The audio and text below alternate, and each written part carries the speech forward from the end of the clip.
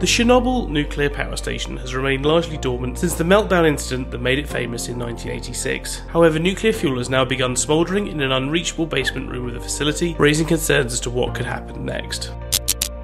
In the immediate wake of the meltdown, authorities built a sarcophagus around the facility to limit radioactive contamination from the fuel remaining at the site. This was then superseded and enclosed in another shell known as the New Safe Confinement, which was completed in 2019. However, deep within the facility in a room known as 305-2, scientists are getting worried after neutrino levels spiked, an indication that a nuclear reaction is taking place amongst the fuel left there. It has been likened to embers smouldering in a barbecue pit. However, the concern is that they are most unpredictable and could either smoulder down to nothing, catch fire, or even cause an explosion. Whilst the explosion would not be as large as the one that destroyed the plant, it does have the potential to make any further cleanup work at the site much more difficult and could emit clouds of radioactive dust.